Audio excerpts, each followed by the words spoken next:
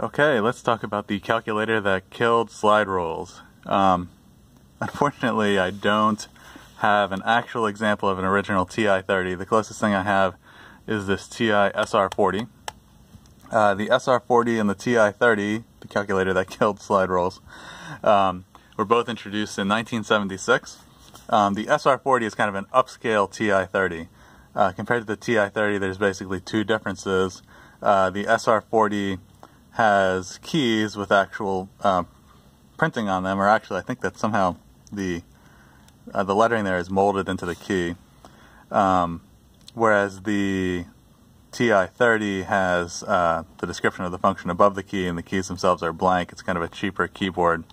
The other difference is that the SR40 has a different battery system than the TI-30. The TI-30 this doesn't uses disposable 9 volts, I think, and the SR40 comes with a rechargeable battery pack. Although I have a disposable 9 volt in this SR40 because the battery packs are hard to find in good condition or rehabilitate. Anyway, so the two differences are the battery pack and the keyboard.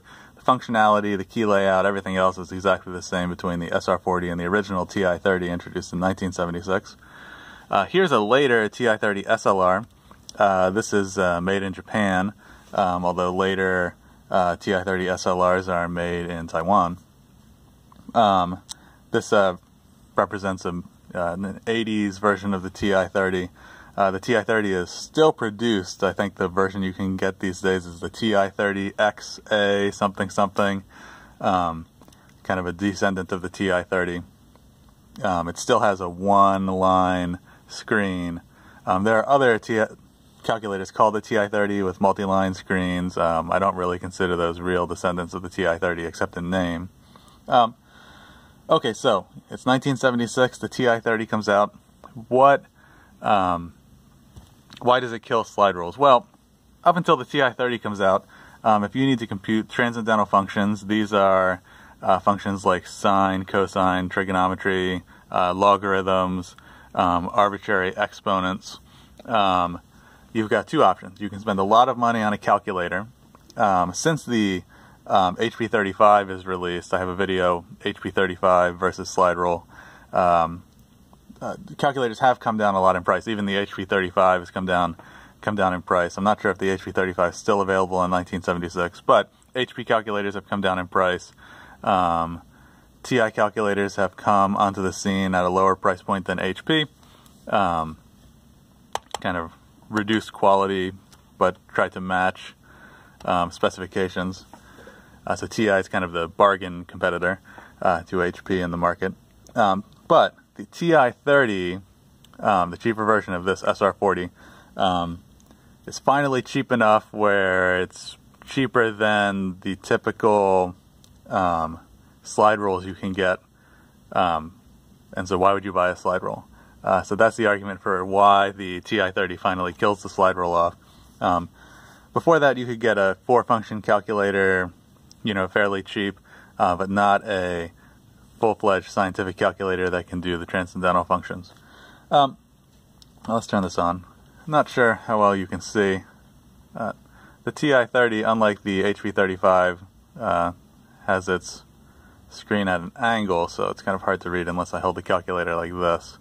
The HP35 screen is much nicer. Again, TI is the bargain competitor, much cheaper construction. The screen's not quite as nice. The TI-30 it's only got 8 digits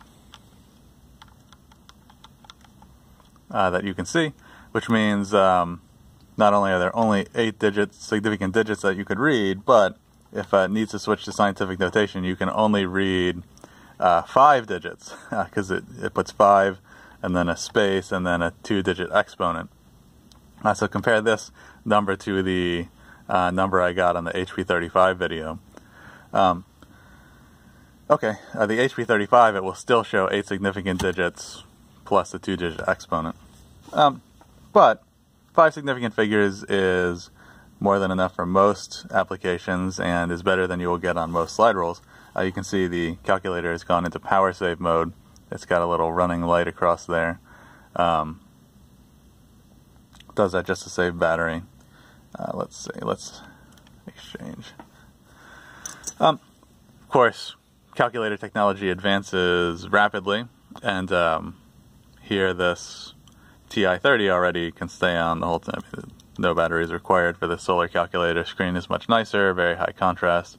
But you can see, just looking at the keyboards, that the functionality of both of these, the original TI-30 and this later 80s TI-30 Solar, basically the same.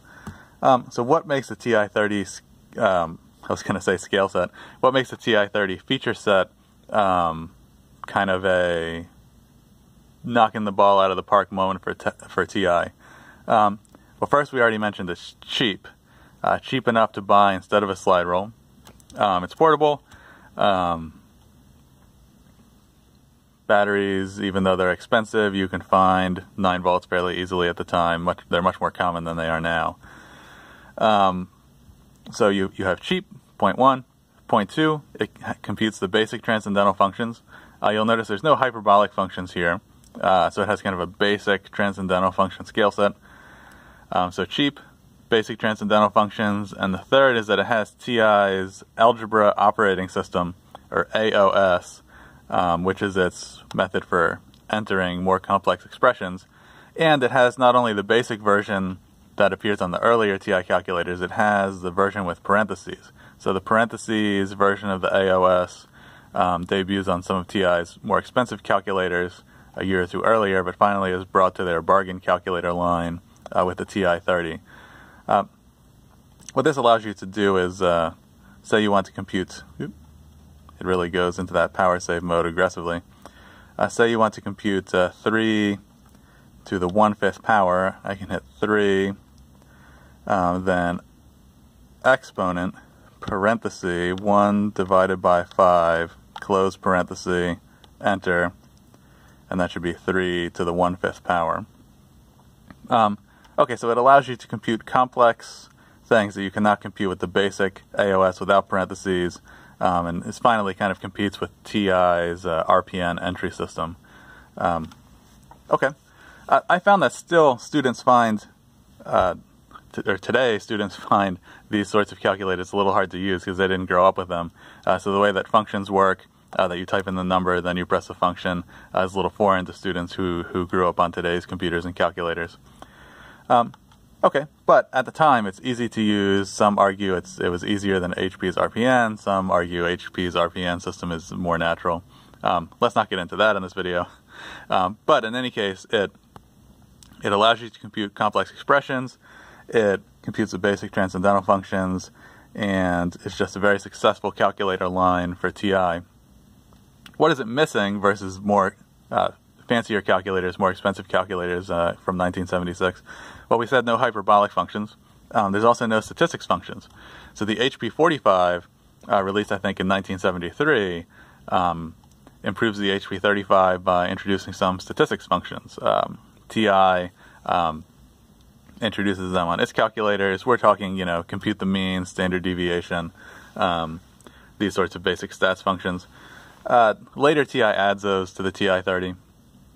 But for a while, the TI-30 kind of is TI's calculator that doesn't have those stats functions. It has one memory register, which you could use to try to do those things, but it would be a pain. Okay, and it's also lacking programming features. So the HP, I think 55 and 65 and some TI calculators already out at this time have programmability, so you can type a program into them, you can run the program, you can kind of extend what your calculator can do. Those are missing on the TI-30, but it's a knockout combination: cheap, transcendental functions, algebra operating system, ease of use, and this is the calculator that kills the slide roll.